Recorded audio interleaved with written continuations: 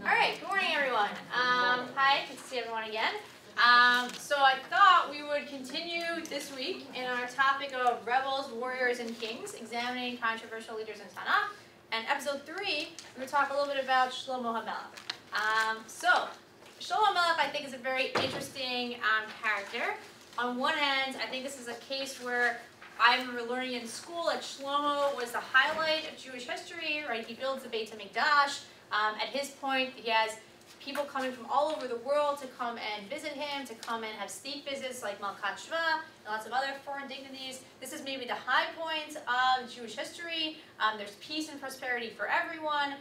We'll see it's even described a little bit like a utopian society, parallels with different nivuot that we see of what society is supposed to be like in Yemot HaMashiach. And this is really the high point. And I remember it always confused me learning it because as you continue reading the story of Shlomo, as much as it's just this high point and this apex of Jewish history, what happens at the end?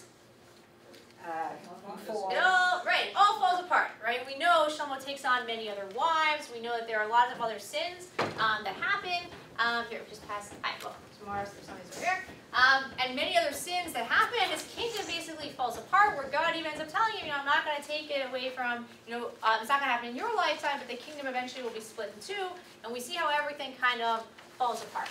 So what I'm wondering is, how does this happen? How can we have this high point of Jewish history where everything's going so well for Shlomo, but at the same time, it has this terrible failed ending? How do these two sides work together? What we'll see in the Psukim, what we'll see as we outline the different stories of Shlomo HaMelech, is that it's really painted as a very stark difference. And we'll see this we're going to look at a chart that kind of outlines Shlomo's reign. At the very beginning, just when we look at it together, it seems that things are kind of very, very good. Things seem to be excellent. Kind of Perek Gimel is everything is going well. Shlomo's getting the Nevuah from Hashem. He's building the Beit HaMikdash. Everything's awesome. Then when you get to Perek Yud Aleph, which is kind of on the flip side at the end, we see that everything is falling apart. Shlomo has many, many wives. He is building Bamot for Avodah Zarah in Eretz Yisrael, and everything is falling apart. So we're shown these two very stark differences of kind of like the beginning of the story, great, everything's amazing, everything's awesome, and by the time you get to the end, everything is kind of a total failure. And this, I think, is also confusing to a lot of biblical scholars, a lot of Parshanim. How exactly do we fit these two sides of the story together? Do we see this as, and we're going to analyze this together as a group, is it that things really were amazing at the beginning and Shlomo was doing everything correctly? And then does something happen that almost, starts the decline? Everything really was great and going well at the beginning, and then at the end, something happens that we have to figure out that leads to kind of Shlomo's reign completely falling apart. Or is it perhaps a little bit more nuanced? Is it that perhaps, even at these beginning stories, which are painted in a very positive way, can we look at them in a, with a more analytical way and see, even when things we thought at first glance were very positive, maybe there already were kind of the seeds of failure already there, which seems to be kind of, I think, a theme in a lot of we've been discussing the past week, right, with David and even a little bit with Elisha, that can we see the seeds of failure kind of earlier? Then the question that we'll have to discuss, is it that, really it still was something positive Shlomo was doing, like it was fine, but there was danger there, and then unfortunately the danger got out of hand? Or is it that something maybe a little bit more complex, that these are not contradictory, but everyone has good sides to them and bad sides to them, and maybe Shlomo's reign also was a mixture of both. I mean, even at the beginning, some of these things that looked to be positive weren't exactly positive. And what we'll see as we go through this is it seems to be this very, very stark difference. Academic Bible scholars actually, or biblical critics will even say perhaps, Perek Yud Aleph must be a different source, must be a different author, because it can't be that you have such a stark difference between something so positive and so negative. So obviously we're going to view this as one unit, and we're going to try to look at it, no, that really, even though it's a stark difference, it doesn't mean that those are alternate sources. This is still one source. But again, it begs that question of what happened? Were things really very good, then they became very bad, or is it a little bit more complicated? So that's what we're going to try to do today. So the outline, what we'll do is we'll have a chance to, there's an ambitious goal, I think we're going to be able to do it. We'll look at kind of an overview of the narrative of Shlomo, the different stories that are happening. Then as a group, what we're going to do is we're going to go through kind of the major events of Shlomo's reign, especially the ones that are viewed as more positive. at least at the beginning. And we'll have to decide as a group, we're going to try to give Shlomo a grade, basically, for each of those incidents. So we'll go through and decide, for each of those things as they happen, were these 100% positive, does he pass? Or do we think that even this thing that we might have thought if we learned when we were, at an earlier time, it seemed to be something more positive, perhaps really, when we think about it again, this story is not really so positive about Shlomo. So that's what we're going to try to do, is we go through those different accounts and then try to just come up with what's the lesson, obviously, for us today in society when we think about leadership, when we think about power, what lessons can come out of that story. So that's basically what we're going to do. To start off, I wanted to go through a little bit of just to give us a review, a little bit of what happens in Sikurei Shlomo, with the stories of Shlomo. So if you look at the first page, and I just put it on the board to give us a little bit of a better sense over here, we have kind of a chart here of basically what's going on in the time period of Shlomo. So first of all, again, as usual, most of these ideas are taken from a lot of different articles. This chart is adapted, a little bit of a chart by Rabbi Alex Israel, who has an excellent book on Sefer Melachim. It's Melachim Aleph. It's called, I think, Kings torn into two. It's a great book. I really highly recommend it. And at the end of my source packet, I gave you, again, just some further reading. If there's some different articles, if you want to look at that can shed more light kind of on the stories. I think it's really fascinating topic, something that I've been bothered by for a very long time. Like how do we kind of come to terms with these two different pictures that we have of Shlomo HaMelech? So if you look at this chart over here, just to kind of overview what happens, we start off with a rise of an empire. Perek Gimel, Shlomo marries Bat Paro. God appears to Shlomo in Givon. There's a very famous scene where Shlomo asks for wisdom, which we'll have a chance to analyze a little bit later on today. Shlomo basically puts together his cabinet, organizes all the nations into 12 districts. Perek Hey describes to us Shlomo's power, his wealth, his wisdom. He starts to form international relationships with Sur, right, with Phoenicia up north, which is basically Lebanon. We see forced labor and taxation, which is going to be a theme that's kind of hidden there, but when you look at it a little more deeply, it comes up again and again that Shlomo has a lot of ambitious building projects, but building projects require what? Money and manpower. And so we're going to have to think about it a little bit, where is that money and manpower coming from, and are we comfortable with that?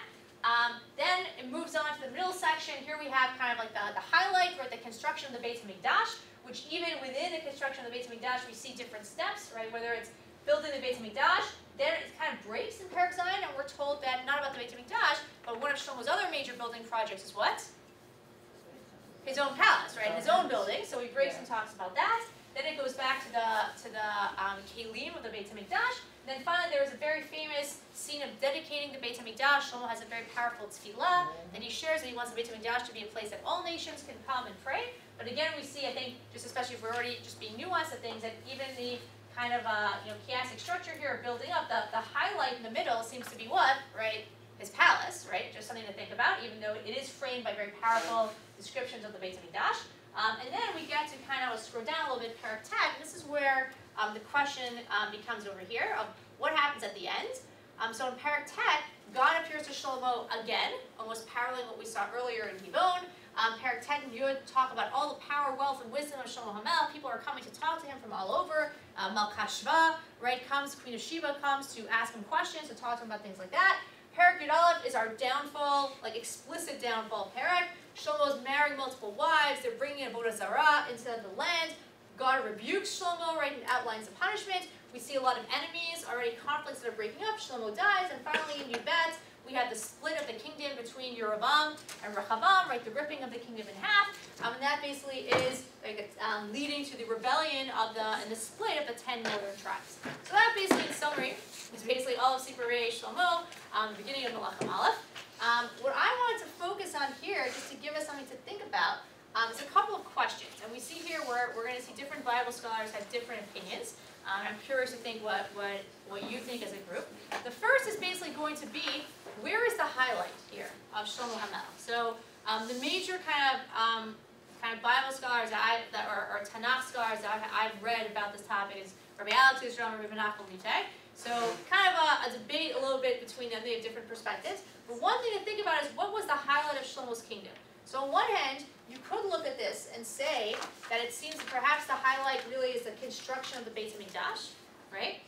Or was the highlight, that's more Rabbi Alex Israel, and Rabbi Litai says no, and we'll see why this might be a little bit more harder to prove, that really the highlight is down here of the visit of Malkat Sheva. That really when non-Jews are coming to the Beit HaMikdash and coming to Shlomo and recognizing like the kingdom of God as being a kingdom of tzedek and mishpat, that really is the highlight. So that's what we're going to kind of see. One question is where is the highlight? My question for you, which I think is a little more important here, is where is the downfall? If you had to kind of draw a line, and I left this kind of open-ended, right, because where exactly it starts, if you had to draw a line on the chart, if you look at it, you can see the whole thing right on the first page, where do you think the decline starts? Where does Shlomo's kingdom start to fall apart? Like if you had to draw kind of like a line across a certain point. So any thoughts? Yeah. I think when he institutes the corvée, that's early on, for collecting the materials of the temple from... Interesting. So you're saying kind of earlier on, when the taxation starts and the labor force. So even kind of like before the Beit HaMikdash is outlined, like even then, that's kind of the beginning of the end for you. I think. Okay. Other thoughts? Anyone? Other thoughts? Where do you, if you had to draw a line, where do you think, like, is it, again, going back to that parallel of very good then very bad, where would you draw a line? Where does the downfall kind of begin? What do you think? When Hashem warns him. Okay, so interesting. So we have over here, this is kind of like paraktet, you would say, like around. So that is kind of what Rabbi Alex Israel says. It's interesting here, if we want to parallel it, we have, Jason, I actually don't want to write it like this. It won't actually come up if we move it, but on one hand, we're told in paraktet that God appears to Shlomo, right over here, but God already appeared to Shlomo where? Earlier, right at the beginning, in Yevamot. So it's kind of a nice kind of structure, like here God appears and everything's good, right? And then building down, in paraktet, God appears now, but what's the message now? Everything, it's like the warning, like Shlomo, things are kind of, you have to be careful with your influence. And God basically tells him, it's not so much a criticism, but more of like an implied warning that, just know that my protection, my taking care of you is dependent, and your success is dependent on your behavior. Which again, usually don't give a warning like that unless something had been happening before, right? So here also, perhaps here's a decline, right, where it happens over here. Does anyone want to give another line, like what might be another option of like where Shlomo's kingdom might go into decline? Yeah. I think when he built the palace for himself, it also shows that wasn't the grandeur that the stature that he attained, was getting to him a little bit. For sure, right over here, kind of right. Even though it's framed within this context of the Beit HaMikdash, on a closer look, this whole idea of constructing the palace, like where are Shlomo's priorities, right? Seems to be a question that's being asked. Perhaps what ends up inviting this kind of chat from Hashem about what exactly are your priorities. What's interesting also to kind of bring all this together, Rabbi Alex Israel, he tries to develop kind of similar to what you said, that really we have the parallels of God appearing to Shlomo earlier and God appearing to Shlomo over here, and the decline really starts with paraktet. Rabbi Liebtag disagrees a little bit. I spent this past summer learning at Matan, and I had a chance to ask Rabbi Liebtag about this. He still very much believes that Malkat Shva, the visit of Malkat Shva, is kind of so powerful, is such the highlight of kind of everything we're supposed to be doing as a kingdom revolving around Tzedek and Mishpat, that you can't have anything negative before that, even though obviously there are cracks, in Shlomo's kingdom, but the actual downfall really comes explicitly with Perek Aleph, which we're going to see actually this is when it explicitly says Shlomo did bad things, or Shlomo sinned, and that really this is basically the highlight, and then over here is when there's a downfall. Or Rabbi Alex Israel tries to say a little bit earlier, no, really it's paraktet, and this, even though Malkat Shva is good, we'll try to give that a grade when we analyze it together, but there's still a lot of power, wealth, and wisdom. If we actually compare it, over here, we have God appears to Shlomo, and then we have in Perek Hey, power, wealth, and wisdom. If we want to kind of show like an envelope structure, and we have power, wealth, and wisdom, international relations, forced labor, which again could be bad, but also sometimes you do need to have certain people helping you out. Hang on one second. But then when we look over here on paraktet, we also have power, wealth, and wisdom. But now things are kind of falling apart. That there's power, wealth, and wisdom. But what we're going to see is when people come to hear is wisdom, they also kind of have to make a donation. And there's negotiations with Hiram that things aren't going so well. Hiram basically comes to Shlomo and says, I thought we made a deal and you owe me a little bit more money. And they have to kind of like renegotiate the contract a little bit, which also begs the question of, when you're building up your kingdom, sometimes you want to make sure you're not going into the red, right, and where that money's going to come from.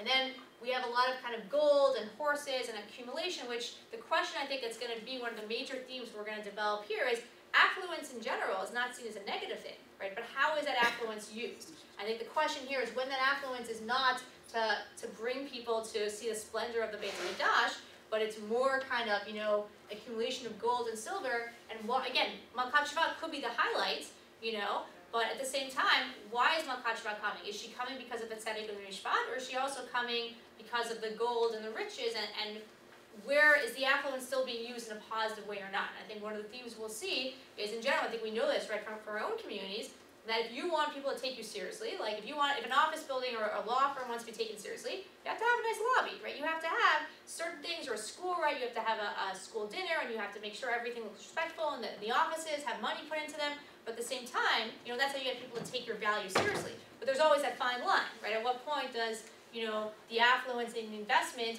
also take a personal element? And that's something I think we'll see here with Shlomo. So I saw a couple of hands, yeah. You have power, wealth, and wisdom listed as if they are equal in the text, but I don't think they are. Okay. If you read the text, though there's only really one example given of his wisdom, and that was with the story of the two prostitutes. Good, yeah, we'll talk about that soon. Otherwise, the text says, well, he was wise, and he was wise, and he was wise, but doesn't give any examples. A lot of the text is devoted to his wealth. I think the major amount is devoted to his wealth. Somewhat less than his power. And I asked my question, if he was so wise in the end, why did his kingdom end up the way it is? Good question. And that's, I think, something that's really our job today, right? To figure out, you know, what is happening. And again, like, wealth is necessary, right? If you want people to take the Beit HaMikdash seriously, this has to be, you know, a nice place. It was his palace, he built the palace for the daughter. But I would extend that it's not just the Beit HaMikdash, but Yerushalayim itself. You know, you want the city to look fancy. Like, it should be it should be 5-star hotels, or people should want to come to Yerushalayim. But at the same time, when is that, like, almost you know, it's a dangerous path a little bit to navigate. And excellent. So that's kind of. And also, I don't think he should get credit for the empire. It was really David who did the conquering. Good point. Good point. Shlomo held on to it.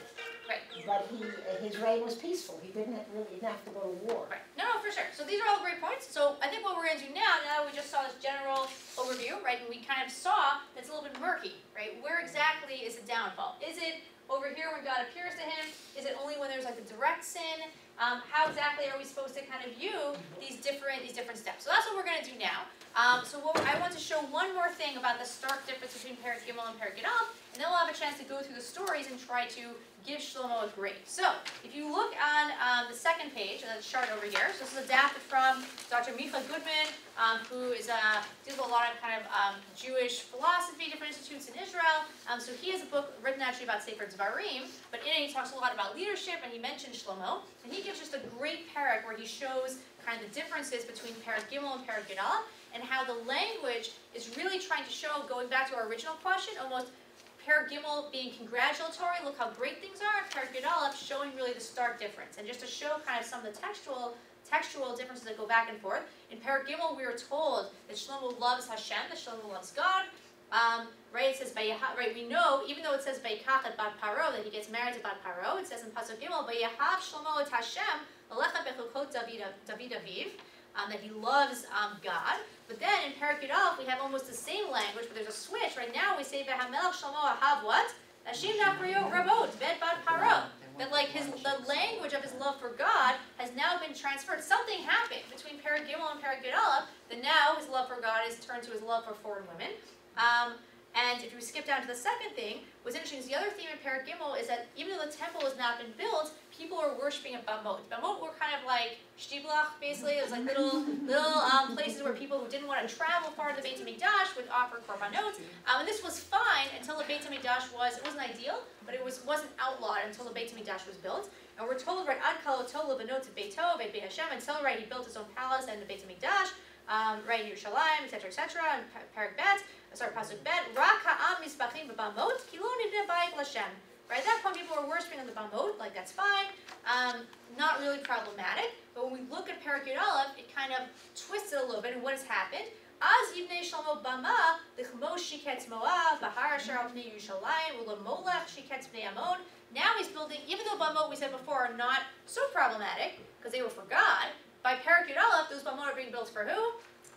For Avodah Zarah, right, for idolatry. So again, we see this kind of stark difference between Perek Gimel and Perek Yud. And our original question right? Two questions really. One is what happens? Is this concurrence basically, or is there some incident that switches Shlomo over from like the good side to the dark side? And finally, this overwhelming sense of affluence that we've kind of picked up on, and how exactly affluence should be harnessed or affluence should be used productively. Okay, so if we turn the page over, oh, finally, just the last one I wanted to show, I think what's ironic about Perek Yud Aleph a little bit is that the sins that Shlomo ends up doing, right, the amassing of wealth, of gold, of horses, of foreign wives, is exactly what you were warned not to do where, right, in Parshat HaMelech, that we're told explicitly if you want a Jewish king, which itself is debatable if that's ideal or not, right, if you want a Jewish king in Parshat HaMelech in Sefer Dvarim, we're told, Lo yirbelo nashim, lo yasur levavo, v'kesef v'zahav lo yirbelo ma'od, right? And Shlomo's sin list is basically a checklist of exactly what you're not supposed to do. So again, just to kind of see also, like, where does this come from? Like this sense of hubris or this sense of, that leads to this downfall. Okay, so we've raised a lot of issues. So I think what we're going to do now is we're going to kind of go through some of the major stories and try to give Shlomo a grade, pass or fail, if these things are really 100% good. Like, is there really some giant switch that happens either in Perek Tet or in Perek Yud Aleph, or for sure by Perek Yud Aleph? Or are the earlier stories themselves somewhat problematic? And then we'll see if we can come up with some answers. So, the first thing I wanted to talk about was his marriage to Bat Paro. So this is source number 4. His marriage to Bat Paro, was it something that was good? Was it something that was bad? So, any thoughts as to that? If we had to grade Shlomo on this, marrying Bat Paro, good, or, well, I think we all understand, like, the bad reason, right? We can see, like, why, marrying someone who's not from, foreign national might be seen as problematic, especially someone from Paro. Someone descended from Paro. But is there any justification we could give for this, right? Is this an X on Shlomo? Is this a check? Thoughts about this? Yeah. It seems to me it's a political marriage.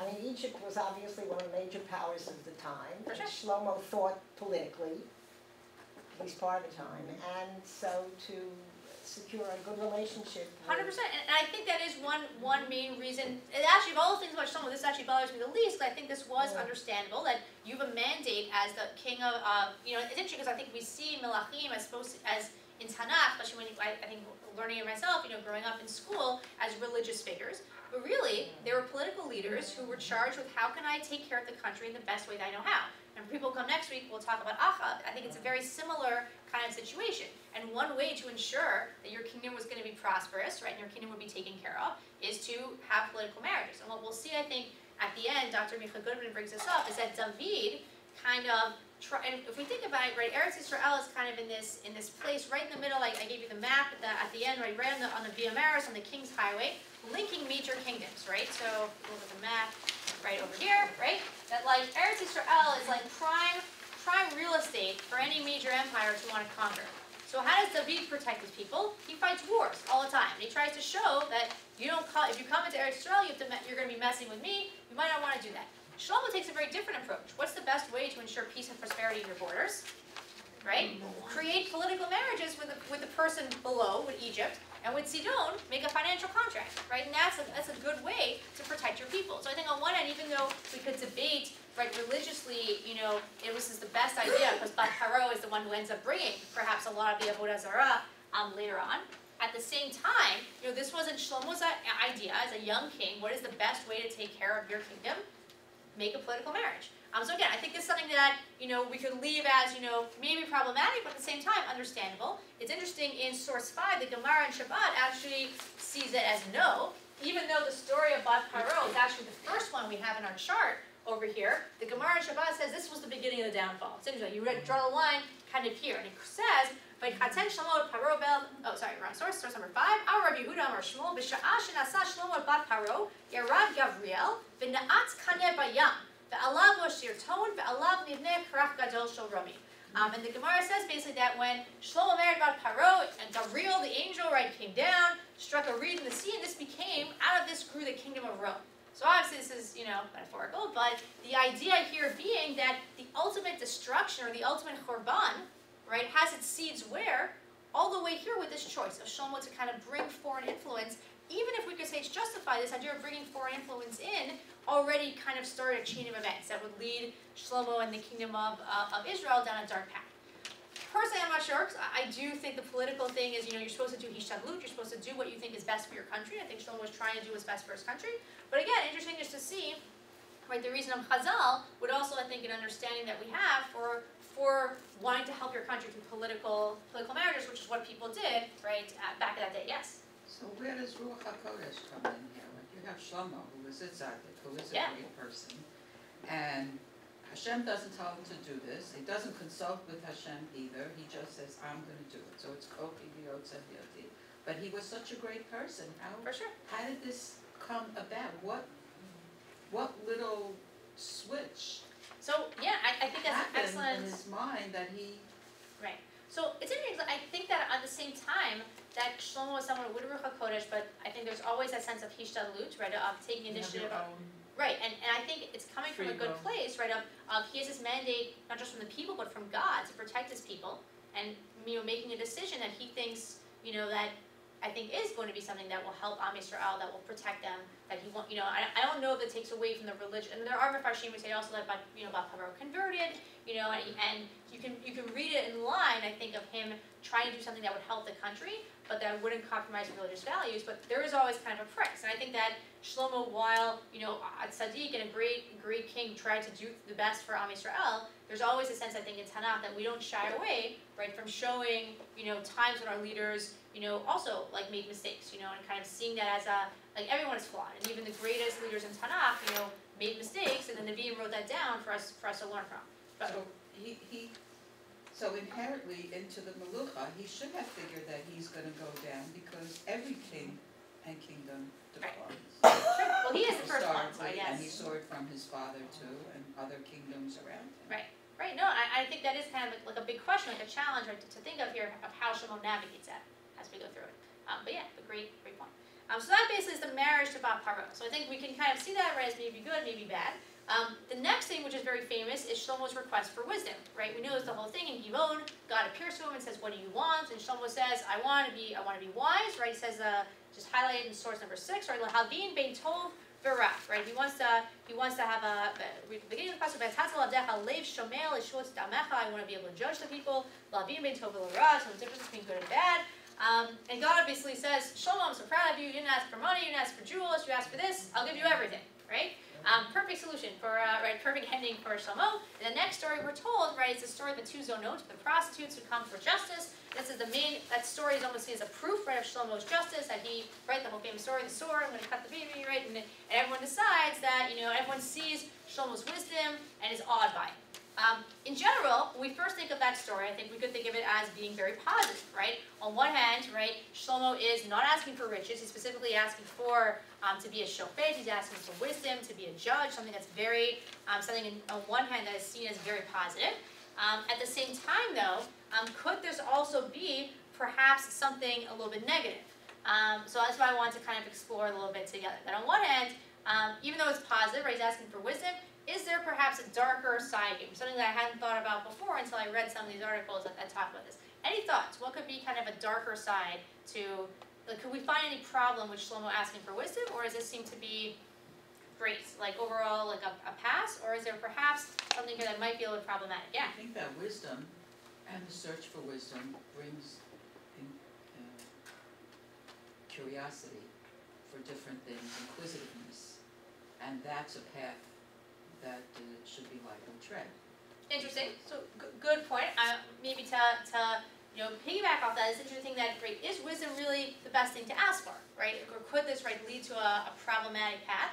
I want to kind of take that a step further, right? If we really want to think about what the best thing would be to ask for, perhaps it would be Yiras Shamayim, right? Maybe you should be asking for Yiras Shamayim. Maybe you should be asking for something else. What's interesting is even with asking to judge, and I think someone mentioned this before, the only time we have an example of Shlomo judging anything in his whole Sipurim and in this whole story is really only the story of the Zonot, which is interesting. A couple of things that different scholars point out, different Tanakh scholars in Megadim, right, in Tanakh periodicals point out, and some of the articles listen in the back, if we think about the language, Shlomo was asking Lehavin bein tov u'ra. What other stories that remind us of Lehavin bein tov u'ra? Adam Achava, right? Like asking to the knowledge of good and evil. It's not really seen as a good thing, right? In Parshat Bereshit. So even here, right? Wisdom. At first we're like, oh, wisdom's awesome. And then we think about it for a second. Wait a second. He didn't ask for Yiras Shamayim. Tov L'Ra seems almost like it's asking us as the readers of Tanakh to look at that story of Bereshit and be conscious of that story in Bereshit. What's fascinating also is I think it's something that the Midrash picks up on as well. So if you look at source number 7 in Shir Shirim, because the Midrash actually paints this request of Shlomo in a little bit of a negative light, which is something that personally for me I hadn't really seen before and I hadn't thought before. So we'll read it together. It says, Rav Simon b'shem Rabbi Shimon ben Chalata Levilotus Shahaya Gadel b'Beito Shel Melech. There was an orphan who grew up in the palace of a king. It's telling us a story here. Amar le HaMelech Sha'al ma eten lach. And the king asks him, he's like his adopted foster son, let me know what I can give you. Amar Heliotus im Sha'alani Kesef Zahav, Noten li Avanim Tovim, Umar Beliotu Noten li. Like if I ask for money and jewels, the king will give me money and jewels. Amar Harini Shoel Bito Shel Melech Ba'akol Bichlal. But if I ask for the king's daughter, then what? I'll get everything. It's like that. I always remember as a kid, like the story of the genie comes and offers you 3 wishes, and we used to say, really, what should be your first wish? You ask for more wishes. That's how you. So it's almost here. It's saying that like when Shlomo, so just the end of it, right? Says that also with Shlomo, Amar Shlomo, Imeshal Kesef Zahav Avanim Tovot Margaliotu Notenli. If I ask God for riches, He'll give that to me. Ella Hareani Shoel HaChochma Ba'akol Bichlal. What's interesting here is this is really the Midrash doing it, right? Which we think would paint Shlomo in a positive way. The Midrash is basically saying that Shlomo was being a little bit subversive here, right? That like his request for wisdom wasn't this positive Yirat Shamayim equivalent, but he was thinking, how can I get the most out of my request from God? Like this is actually also going to bring me riches, which brought back to our people mentioned, Shlomo's interest in affluence, right? Seeing it over here, and even in this Midrash, it's equating Shlomo thinking of himself as asking for the king's daughter, right? He's almost seeing himself as God's son-in-law, and we're going to see how that hubris almost seems to come up a little bit. Yeah? Also, I think asking for wisdom is like an egocentric type of thing. It's, it's just to make him greater. For sure, right? I think that's the big question of Shlomo. Everything that he does, like you need to have a wise leader, you need to have riches to run your kingdom properly, but is it really lishma, right? Like is it something that he wants to do, or is it coming across as something else? Yeah? So does the asking of wisdom denote that he already has the wisdom? Also, a very interesting point, right? That like even being able to make that request. Right, and I think this is something here that we're already seeing that's a little bit murky. And what I want to point out also is the next story, the story of the 2 Zonot, right, which is our proof of Shlomo's great wisdom. So Rabbi Chaim Angel, who's Happy a Bible professor Thursday, at everybody. so he tells Everybody us is in their regular rooms except for this the is, I think seniors who this are is in true, so 107. look And how the great performance group, you're Shlomo's moving to wisdom and 213. justice Have fun, is. everybody. And the main point of the story of the 2 Zonot isn't the whole thing of look how smart with his whole plan, like, oh look, we're gonna cut the baby in half and get the real mother to confess. That really the most powerful part of that story is that in Shlomo's kingdom, even 2 Zonot, even 2 prostitutes who are the lowest level of society can come before the king and get justice. And what an amazing society rooted in Tzedek u'Mishpat. I think that's something that's very powerful and very telling about the insertion of that narrative right after Shlomo asked for wisdom. But what's also to show the flip side, if you look over here in source number 9, so Dr. Yoav Barzilai, in an article Mrs. Details Mechanechet has been moved to room 240. he Mrs. says Details actually Mechanechet is in room 240. that story of the 2 Zonot, if you think about it in like a deeper sense, can actually be pretty scary. And then maybe it's not really showing the greatness of Shlomo, but maybe it shows almost like he almost makes it sound like a megalomaniac, like it shows almost a negative side. And to give a sense of almost the source before in source 8, right, it says that all by Yishmu Kol Yisrael Tamishpat Asher Shafat HaMelech, everyone hears, this is right at the end of the story of the 2 Zonot, everyone hears the wisdom that Shlomo brought in his verdict, by Yeru B'fnei HaMelech, right, and they're in awe. So one in awe is good, because everyone's saying, oh my gosh, Shlomo our king, he's so wise, but awe could also mean what? Fear. Like, and I always think of it this way, imagine you were the next person in line to get your case judged after the story of the 2 Zonot, right? So you see everything and you're like, okay, I'm waiting for, it's like you're waiting for traffic court, right? What happens? Like the king's like, I got this. And he pulls out the sword, he's like, bring me the sword. And if you're standing in line, I feel like I would be like, what? Like, what is happening? And brings out the sword, we're going to cut the baby in half. And that's how we'll decide the winner. So when we read this as growing up, we're like, oh, this is such a great, like that's ingenious, how he's going to figure that out. But on one end, if you're standing there, I feel like you would be like, all right, anyone want to go in front of me? Like someone else want to go next? Like, I'm good. I want my mother's justice. So I think also like there's this, right, that if we read this story, it could be a brilliant plan, but that could have very easily backfired, right? And like, where is this wisdom coming from? And what Dr. Barzilai says, Professor Barzilai says, what I think is fascinating is he says there's a lot of parallels and I think this is written by the Navi especially to make us think about it, paralleling the story of the Shtei Zonot and Akedat Yitzchak, which I think is also a very fascinating thing. As you look at that chart number 9, there's a lot of parallel words, right? It says on the 3rd day, in the morning, right, the Zonot realize that the baby is dead or the baby's alive. There's 2 of them together, right, that are always going. There's a lot of parallels. There's also the Milah Mancha, right, the main word that keeps being repeated over and over again, Beno or Beni, right, the focus on son, basically in both stories. And thematic parallels, the child is saved from death at the last minute by command from a higher power, right? Whether it's the angel coming down and stopping or staying Abraham's hand, or Shlomo being like, just kidding, we weren't really going to do this. The killing the child, quote-unquote, test is really a test of the parent's self-sacrifice, but there's a happy ending in both. The child is reunited with the parents. However, the main difference, Dr. Breisley says, is that Abraham's test, which there's, you could give a whole shiur on the ethics of the Akedah, is at least commanded by God. And that's something that people find, already, that they have to debate and analyze and find somewhat challenging. But the test of Zonot was commanded by who? Commanded by Shlomo. Like, who is Shlomo to suddenly, see himself as the giver or taker of the life of a child? So almost framing this as Akedat Yitzchak, I think, puts Shlomo in a little bit of a different perspective. Is this someone who is using his power, and his tremendous wisdom for good? Or is this already, like even earlier in the story, kind of showing us kind of like, and I don't think it's necessarily a negative thing, but a darker side a little bit to Shlomo. So something interesting over here, and just the last 2 sources on this page, sources 10 and 11, talk about how people come from all over the land, right? But at the same time, by the time we get to Perek Yud, when people are coming to hear Shlomo's wisdom in Pasuk Chadalad, right? Read along in Hebrew and English, right? Everyone is coming to listen to Shlomo and hear his wisdom. Pasuk Kafei, Behema mevi'im ish minchatov, like Kesef, Echlei Zahav, Shlomo, Tzveneshek, Ubesamim, Susim, Fradim, Dvar, Shana b'Shana. That everyone's coming to hear his wisdom, but they're also coming, when they hear the wisdom, what do they have to do? They write a check, right? So again, like how is this kind of coming together? Like, is this Lishma, Shlomo judging everyone for the good of the people, or is this also something that's being used to kind of pay the coffers of his building projects and Beit HaMikdash, but again, something to think about, to frame it in a little bit of a different way. Okay, which gets us to our kind of next source, and we'll look at a couple more examples, and we'll have a chance to wrap this up. Building projects. So I think we spoke a little bit about this before. We see this in source 12, that we're told that, first we're told about Shlomo building his own palace, and it says by Bnei Sheva Shanim, that it takes him, it talks here at first of the Beit HaMikdash, right? So it talks about, finally the Beit HaMikdash is finished with all of its specifications by Bnei Sheva Shanim. So it takes him 7 years to build the Beit HaMikdash, and right after it says that Beito bana Shlomo 13 shana. But to build his own palace, it takes what? It takes 13 years. So it's interesting here to think about, and the Mefarshim played both ways, right? Angel talks about this a little bit, that on one hand you could say that maybe he's focusing on his own, maybe he's focusing, at least the Beit HaMikdash, he did what? He did that first. So he's prioritizing that. So maybe it's a positive thing. He's putting Beit HaMikdash first.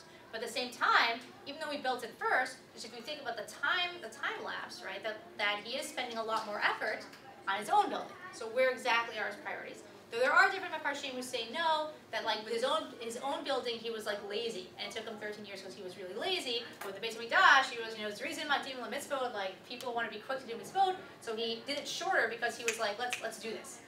That's one way to spin it, right? Or you could spin it, right, a little bit of a different way than Pshat and say no, right? He did something first, but he kind of didn't spend as much effort, even though 7 years is a tremendous amount of time. But for his own palace, for that, he's going to invest.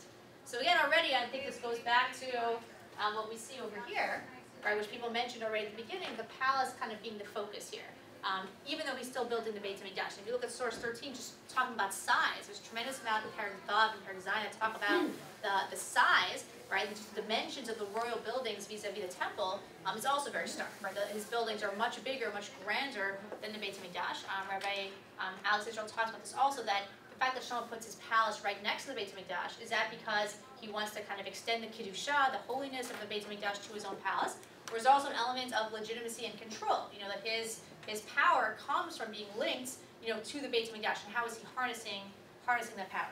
However, and I think this is something that is very positive, you look in source 14, when there's a great dedication ceremony, right over here, the Beit HaMikdash, Shlomo gives a very, very powerful tefillah, which he almost outlines the mission statement of why he created the Beit HaMikdash, right, where he says that right? Ki yishma'un et shimcha gadol. People will come from all over, not just from Jews, not just Bnei Israel. People will come from all over the land, right, to recognize God's name, right? Recognize God's name and pay homage to God in the Beit HaMikdash. L'man yidun kol yemei haaretz et shimcha liyiratzcha ki amcha Israel.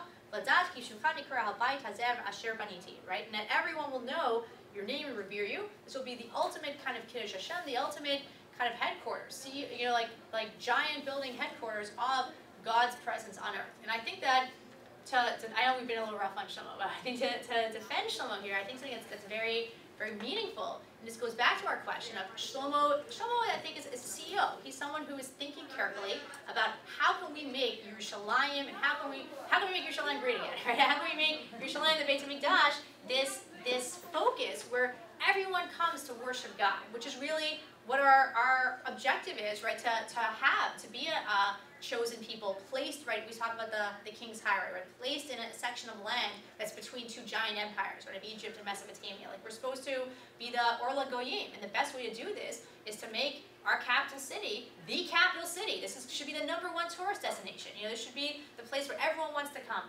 This should be the place that everyone is focused on. A few weeks ago, near Barkat, the mayor of Jerusalem, he came, he spoke at Yeshiva University, and they invited different schools to send students. So I took some students from Mayanot, and we had a chance to go and hear him speak. And he spoke a lot about that, how he was a businessman, and he left the private sector to become the mayor of Jerusalem to basically build it up, because he saw kind of all these issues, and he wanted to build it up to be kind of. I remember one of the lines, students were asking great questions, and one of the questions that he answered, is what his goals were. He really wants to make Yerushalayim the #1 tourist destination. Like, everyone should be coming to Jerusalem, and that should be like the main tourist destination here. So I think also, coming from a very good place, Shlomo wants everyone to be coming to the Beit HaMikdash to worship God. But the question is, does that affluence come, a little bit at a cost? We're running out of time, so I just want to share one more thing so we can kind of bring this together. And I'll share one source over here also. In source 15, the Gemara in Shabbat kind of tells like a whole story over here, just again, I think, showing how does Shlomo really see himself. It uses the Mizmor of Tehillim that we say of Se'u Sha'arim Roshechem V'Nesu P'tchei Olam, right? That Shlomo came before the Beit HaMikdash, and he wanted to open the door. So we started saying, these lines, that lift up your heads, gates, right, open your doors, right, Vayavo Melech HaKavod, and let the Melech HaKavod come in. And the gates actually, become animated, right? It's like Beauty and the Beast here, right? And they take on their own life themselves, and they don't want to let him in. And they ask him, Miuza Melech HaKavod, right? It's working the psukim back in. Almost because, wait a second, Shlomo, do you mean God? Because based on your track history, there's a very good chance that when you say Melech HaKavod, who do you mean?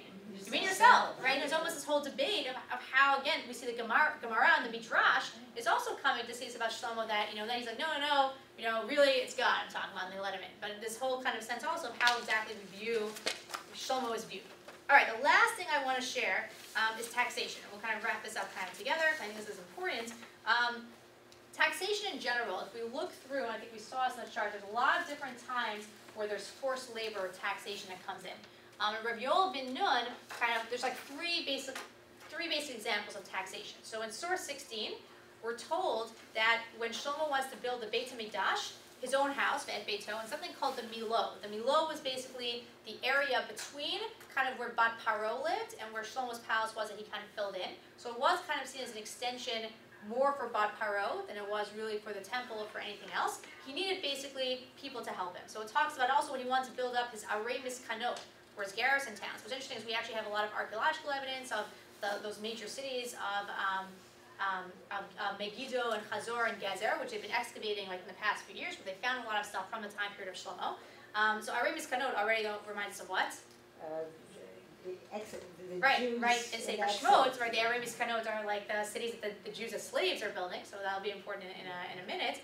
And we're giving kind of different examples of taxation. So the first one over here, it says, "Vayalem Shlomo lamas oved," that Shlomo makes a forced labor force, but it's from non-Jews. They're around there. It says clearly, "Bnei Yisrael lo natan Shlomo evet." And the first thing is basically Shlomo is taking non-Jews for forced labor, but he's not taking Jews. Fast forward to source 17.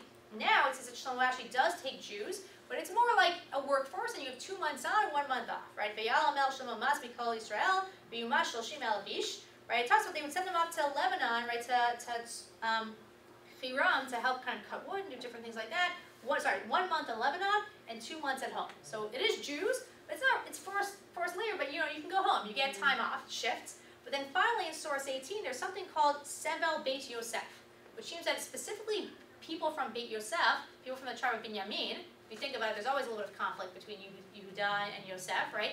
And Yehuda is where Shlomo is from, that he's taking the threat to his kingdom, right, Binyamin, and making Sevel Beit Yosef like a forced labor force from specifically Shevet Binyamin, which basically do not get bricks. And this is something that perhaps leads to Yeroboam's rebellion, because we're told that actually the person who was in charge of that was Yeroboam, who is the person who breaks away from Shlomo at the end. And Rabbi Alex Israel develops how he makes it sound that, and I think it's a very interesting theory, that it was, the rebellion was also very economic based, right? It was almost like this uprising against the affluent masses, the socialist uprising of people upset that they're being taken over. And what Rabbi Yoel Ben Nun, who's another Tanakh scholar in Israel, what he kind of explains was there were three shifts basically in the taxation that were happening. And he explains basically that on one hand, at the very beginning, to build a temple, Shlomo only used non-Jewish slaves. But as things kind of developed, and he needed to extend his building projects to Megiddo, to Chazer, to Gezer, to all of his garrison towns, to everything like that, he now needs more people. So now he takes Jews, but he gives them, 1 month at work and 2 months off. But later, when he has to build a Milo and really expand his building projects, but seem fundamentally really for Bad Paro, then he creates a real slave force from Beit Yosef. But this actually leads to the rebellion, because people might have been okay with working for the Beit Mikdash, but they're not okay for what? Right? Building projects for Bad Paro. Like, this is like, at what point did this go from being nationalistic to being personal?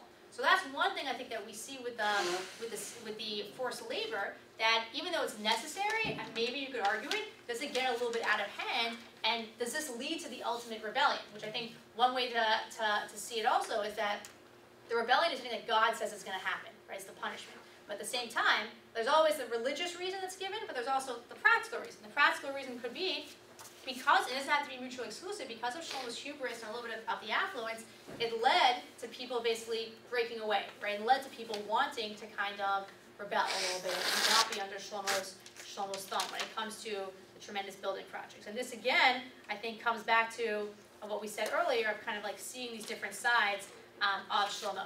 And then we'll wrap up. Wouldn't another example of taxation be his division of the country into 12 areas? Each area was supposed to... I actually cut that because of time, but and one... since he lived so lavishly, supporting the royal household probably was Rabbi Alex Israel develops that in his book, and so basically before this we know Shvatim were divided by tribes. And Shlomo actually redistricts everything, right? He redistricts it to 12 sections that are not by Shvatim, right? Very early on over here. Rabbi Alex Israel says that was maybe for two reasons. One, exactly as you're saying, like, it actually gets more money. And what's interesting, if you look at the Pshat, it actually seems that Yehuda, Shevet Yehuda, gets kind of left out of the taxation. Which a lot of people could say is, so Mefarshim kind of like twisted to say, no, like, even though it says they were left out, they must have obviously paid taxes. Or you can read it as no, it's a little bit of nepotism here, right? Shlomo's own Shevet gets tax breaks, right? Well, everyone else has to pay. Another thing also is by redivisioning it, if you look in Rabbi Alex Israel's book about Sefer Melachim, he shows that it actually really cuts the power of Beit Yosef. And a lot of what Shlomo was doing was political, that Beit Yosef is really the rival here, and how do we kind of control them? Let's stop going by tribes, and now we're going to divide them up by sections. But it also, in a positive way, could be like, we're not going to have tribal competition anymore. We're one country, and everyone's together, and we're going to have 12 sections, and we're not going to divide up by Shvatim. It was a way of kind of unifying the nation. That's an interesting point as well. Okay, to wrap everything up, I think that we saw today a lot of different things about Shlomo. I think that, again, this actually wraps up with some of the last sources in 21 and 22 and 23, that Shlomo's rule, right, it talks about something, a very positive thing. It talks about Shlomo's rule as being everyone sitting peacefully in Pasukei, Vayishev Yehuda, Vayisrael Lebetzach, each tachat gafno, the tachat teineto, right, everyone's under their fig tree and their vine, right, and everyone's relaxing. That is almost word for word from Sefer Micha when it talks about Yemot HaMashiach. So on one hand, this really is seen as like a utopian society. But I think one of the biggest message of this is that utopian societies are great, right? And to get to them, you have to have affluence and you have to have riches and taxation. But is there a cost? Like we have to have something that's toho kabor, right? The inside has to match the outside. And even with Malkat Sheva, when the Queen of Sheba comes, right, in source 23, which is kind of such a great thing that she sees the tzedek tzedek u'mishpat that Shlomo is doing, at the same time, is she really coming for the tzedek u'mishpat, or is it also the gold and silver, right? I think it's a little bit interesting to kind of see that combination. And I think if we want to kind of bring all this together, I think that there's a couple of conclusions that we could have from this. About, again, our original question was, is there one incident that turns Shlomo from good to bad? And I think we can see the answer is, there isn't one thing that kind of switched him from good and bad. It's a number of things throughout his kingdom, which a lot of these things are things that are positive, that he's doing for a very positive reason. But there's always this danger, this dark side of what are the things that you're doing that you think are going to help your kingdom, when do they also cross over into the personal, right? And a couple of things to think about here, when we think about sin and punishment in Tanakh, or Tanakh in general, is not written as a history book, right? It's written theologically, right? One of the examples I think I shared with my students once is like, if you want to learn about American history, you can have your American history textbook, or you can go see Hamilton the musical, right? But those are going to do two very different things, right? The history book is telling you history, and the musical is taking a version of that history to teach, you know, important lessons about immigration and immigrants and the power of change, different things like that. So that's more, Labdil obviously, but that's more a little bit like Navi, what's happening here. So what's interesting is the Navi's job is to teach us that when you don't listen to God and you sin, what happens? Bad stuff. So they're going to form the book theologically to look like things are really, really good, and then what happened? Sins, and then after that, things are bad. Because that's really the message of the Navi, and that's the job of the Navi, to teach us theologically. Tanakh is not a history book. If we want to see a history book, we have to take everything out, and it talks, Tanakh will reference, right? If you want more info, look at the book of, you know, this book of records and kings and things like that. It's not a history book. It's a theological, religious book meant to guide us. So even though it's painted in very stark differences, that's really the theological lesson. When the reality we saw is much more complex, and the reality really is that on one hand, you know, Shlomo was trying to do things that were good, but the influence and you know the affluence and you know the building project and taxation perhaps got away from him. And I think that people are complex personalities, and I think we see that, you know, Shlomo was trying to do things in the right way, but each of those things as we went through, whether it's his wisdom, whether it's, you know, the taxation, whether it's the building project, they came a little bit with a darker side. And I think that, right, this practical reason of being sucked into affluence is also something to think about. And what's interesting is even though the sin that's being listed in Perek Yud is Avodah Zarah, Dr. Michael Goodman talks about this. In general, Avodah Zarah, especially in Nevi'im Achronim and Yeshayahu, when it talks about Avodah Zarah doesn't, or Leipzig talks about this a lot also, Avodah Zarah doesn't always mean bowing down to like a clay idol. Avodah Zarah means that you're putting something else over your worship of God. And that could really also be affluence, right? It also could be riches. And I think that even though practically, were his wives, you know, sacrificing to other gods? Yeah, like that was happening. But the sin of Avodah Zarah could be extended perhaps to be Shlomo not knowing how to toe that line, you know, between trying to make Am Yisrael like the center of the world, right? And making it, you know, 5-star Yerushalayim hotels, and everyone's coming to worship God like his tefillah, like that's his mission statement. But there's a danger in that, right? That's one position you could take, but there's definitely a danger that comes in that. Right, and I think also that comes with the final lesson I'll share is I think within that challenge of affluence, it's really important for Yerushalayim to be built up. We said law firms need to have fancy lobbies, right? Schools need to have dinners. Like everything has to kind of fit together. But at the same time, there has to be, behind all the shininess and the gold and the importance, there has to be substance. I remember reading an article about the Olympics that was talking about kind of like all the human rights violations that were going in. So like the Olympics have to be this huge thing. But there were all these people that were, you know, dying, like building a lot of the places and the terrible conditions. And I think that that important level of the Shlomo being paralleled to Paro, right? And we spoke a little bit about that. I don't know if we mentioned it explicitly, but right, the Arei Miskanot, right? The idea of a Bat Paro also, right? Bat Paro is good in Shmot, but here she's bad, right? More or less. And Shlomo has basically become the modern day Paro. And I think that's a really kind of important message. It's important to have shyness and importance in gold and silver, but what's the cost? So yeah, I think the message for us, right, Bisman Hazeh is how do we kind of take, you know, when we try to run our own organizations, or if we want to use, you know, wisdom and influence from other nations and affluence to build our things up to serve God. But there's always kind of that fine line. I think Shlomo here is more of a cautionary tale, that, you know, his kingdom ends in failure by, I think a lot of it, he was trying to come to it from a good place, but it's important to think about the mistakes he made, even if they were coming from a really wanting the best for Am Yisrael, and how we can learn from those mistakes in our own society today. Thank you so much, and have a good day.